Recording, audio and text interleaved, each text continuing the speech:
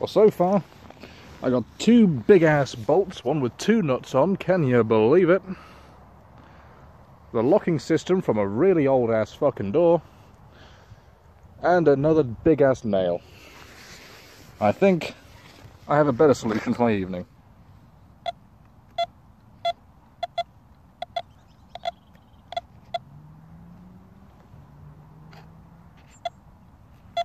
I need to work with discrimination in this thing.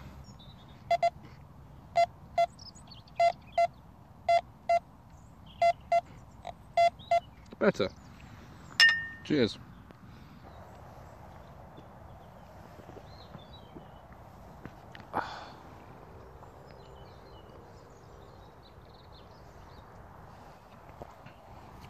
Fuck this field! Unless there's silver in here. I ain't that bothered on gold. But I want a fucking lovely Queen Victoria sixpence. Or at the very least, a groat. Please and thank you. Well, as you read in the title, this is day one of me adventuring into metal detecting. This is a Vida XL. It's a bit of a budget one. I'll cover that in a moment, but it also goes by another name which I've forgotten, which I'll have to put up on screen. This is a wonderful British Army collapsing shovel or entrenching tool that I got from Walker's Army Surplus in Worksop. So a big thank you to those guys, to him and his wife, because they got me this for the cheap. Big thank you to Brothers Toffee Apple English Cider. It's not very powerful, but it is a very lovely taste, because we've started here in October. A lot of ploughing going on, and I've probably chosen a bad time, because I can't do this as serious as most other folk. So I will have to, what's the word? Get my shoes on and really get out there as often as I can before things start to change. I've done my basic research, and this seemed like a fair piece, 18 centimeter depth. It can't tell me what metals are around, which is annoying me, because if I'm honest with you, I'm not here to find treasure. Technically, I'll take treasure, but I'm really here for silver. I'm here to boost my silver coin collection, because I could pay £50–60 for a very lovely groat, a nice silver coin with, I don't know, you know, fucking King Henry VIII, which was a basic bitch, but I'd really love, you know, some Queen Victoria sixpences with the bun hair, you know, that sort of thing. That's what I'm really looking for. I'm not really out here to find riches. I'm not here for rings. So that's something I want to do as I go along, because if you didn't know, I'm not just militaria. I've got a lot of other hobbies I never talk about. So this seems like a great way of getting myself out and about, seeing more countryside, doing something social. I would have had my good friend here. I can't call him my best friend, but he's my second best friend, because my sister's my best friend.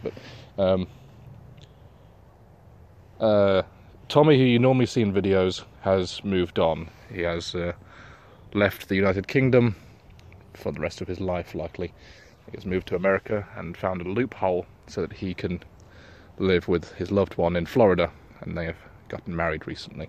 I'm incredibly pleased for them, and I think that my happiness for them and for their extended happiness outdoes the loneliness of metal detecting alone in a field with a spare bottle of cider in my backpack out of habit. Now, that shit out of the way, as I say, I'm going to enjoy this. I think it's going to be something that's going to be really fun for me, and I'm looking forward to really getting into the nitty-gritty. At the moment, this, as I say, is my budget starter. I'll be trading out to a better one soon, hopefully, to a Garrett, maybe 150.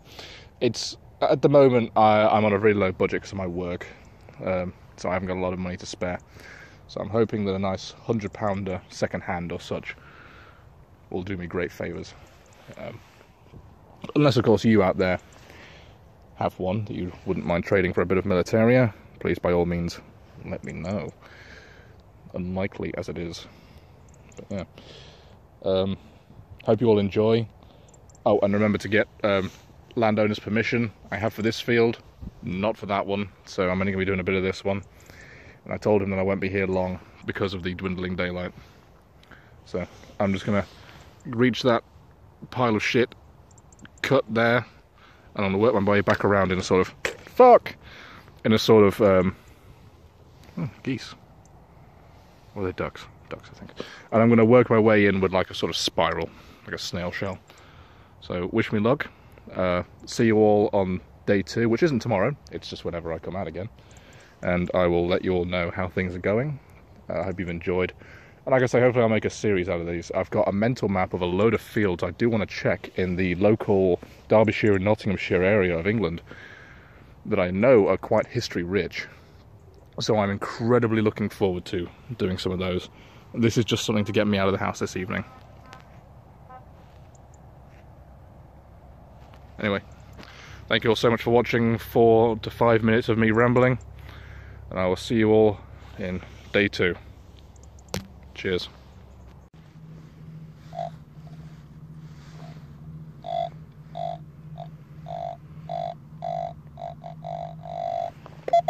See, that's when it beeps normal, when it's detecting my spade, but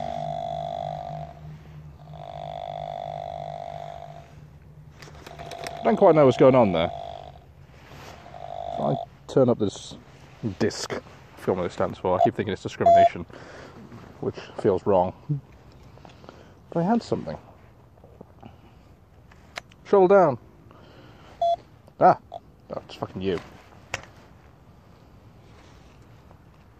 Don't give up on me, baby.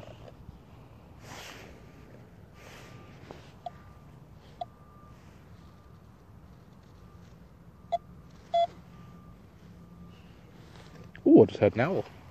Over by that oak tree. Come on, baby. Give me someone. I had you.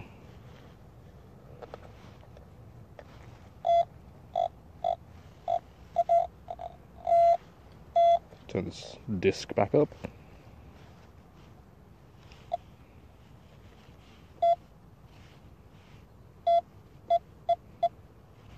Alright, let's just dig vaguely there, because I haven't invested in a pointer yet, like I was supposed to.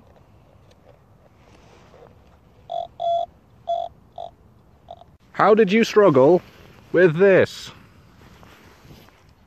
Let me turn the flash on, it's getting dark. Nice hunk of farming equipment.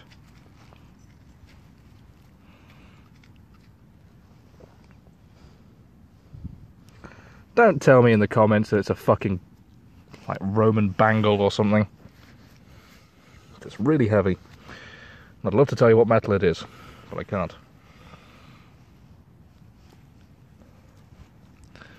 Alright, well, remove it from the field and carry on.